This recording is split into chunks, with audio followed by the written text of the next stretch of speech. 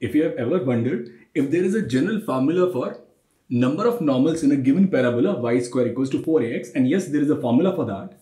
So if you have a parabola y square is equal to 4ax and we have to find number of normals that can be drawn through the point x1 y1 where x1 is unequal to 2a or y1 is unequal to 0, because it is a very trivial case. So we are considering a general case.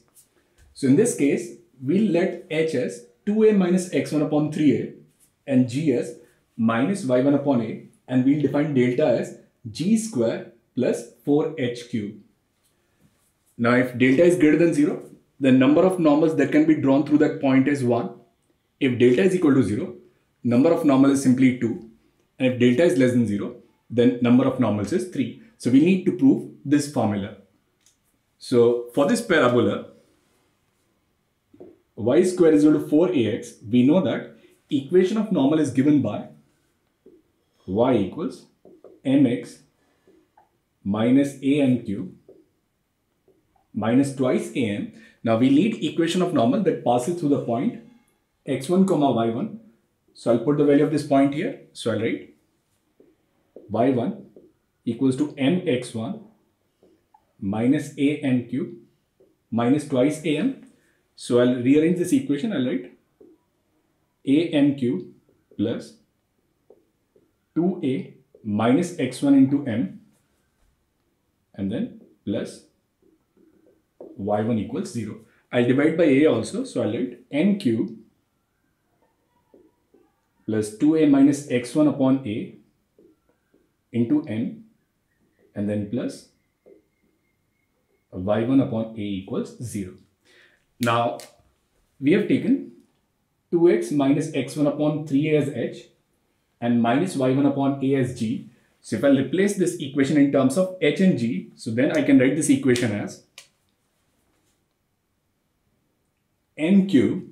Now 2n minus x1 upon a, it is 3h. So I'll write plus 3hm and y upon a. So y1 upon a is simply minus g. So it is minus g and this is equals to 0. So we'll get a cubic equation which is n cube plus 3hm minus g equals to 0. Now once we have this cubic equation, I'll write this function fm as n cube plus 3hm and then minus g. If I'll differentiate, I'll write f dash m as 3m square plus 3h. Now if I take this first case, when h is positive, in that case f dash m, and which is 3m square plus 3h is always greater than 0. So in that case, it will always be an increasing function. So if it is an increasing function, then it will intersect x-axis only at one point. So in that case, it will have only one normal. So we'll have only one normal when h is greater than 0. So if h is greater than 0, in that case, this delta, which is g square plus 4h cube. Now g square is positive, h is also positive. So in this case, delta, it should be 0. Now we'll consider the case when h is less than 0, when h is negative. We are not considering the case when h is 0 because we have already taken the condition that x1 is unequal to 2a. In that case, we'll have only one normal. Now when h is less than 0, then in that case, we can write f dash m as 3m square plus 3h equals to 0. Then I'll write m square as minus 3h. Then m will be plus or minus under root of minus h. So if I'll plot, I'll get minus under root of minus h and plus under root of minus h. Now what is the sign of the rightmost? So it is plus, minus and plus. Now at minus of under root of minus h, the sign changes from plus to minus. So that means it is a point of local maxima, and at minus under root of minus h, sign changes from minus to plus, it is a point of local minima. So I'll find the values at this point. I'll find the value of f minus of under root of minus h. So if I'll put the value of this, I'll get it as minus under root of minus h cube and then plus 3 h, and in place of m I'll write minus of minus under root h and then minus g. So I'll write it as, so it is minus and then minus h square again will be plus, so h into under root of minus h, and here I'll get minus 3h into under root of minus h and then minus g. So which is minus twice h into under root of minus h and then minus g. If I'll find f under root of minus h, so if I'll put f under root of minus h, I'll get minus h into under root of minus h.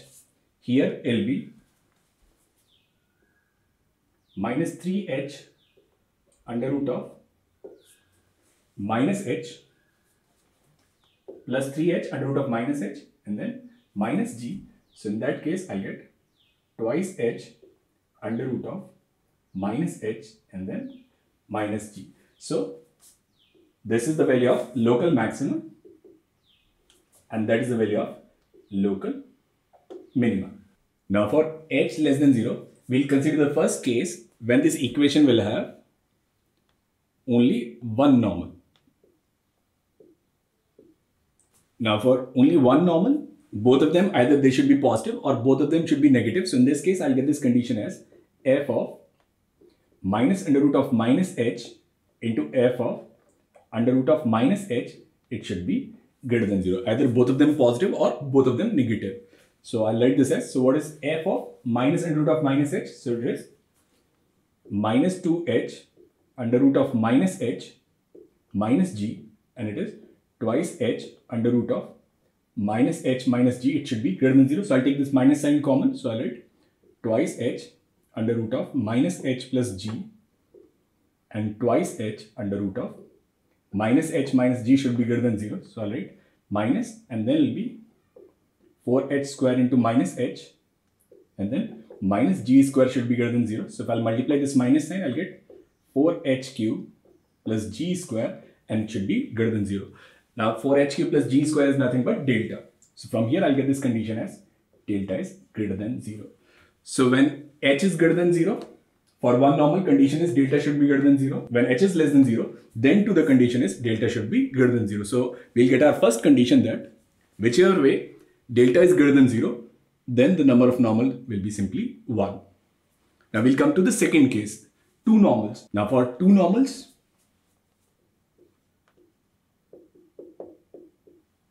so that means this cubic equation should have equal roots. So in that case, the graph should be either this or it should be in this way. So in this case, at least one of this f of minus of under root minus h or f of under root of minus h, one of them should be 0. So in that case, I can write the condition as f under root of minus h into f under root of minus h, it should be 0.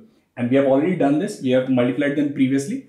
If we'll multiply, we'll get 4h cube plus g square is equal to 0. So from here, the condition will be delta is equal to 0. So if the value of delta is 0, then in that case, number of normals will be simply 2. Now, if we have to find the condition that 3 normals can be drawn through this point, then in that case, this equation should have 3 real roots. So this equation will have 3 real roots when the graph will be drawn like this, right? So in this case, we know that one of the values should be positive and the other value should be negative. So in that case, f minus of under root of minus h into f under root of minus h, this should be less than 0. Again, we have already multiplied it. So this value will be 4h cube plus g square and then it should be less than 0. So when delta is less than 0, in that case, we'll have 3 normals. So this is the general formula to find number of normals in a parabola passing through the point x1 comma y1 for any general point except when x1 is unequal to 2a or y1 is unequal to 0. So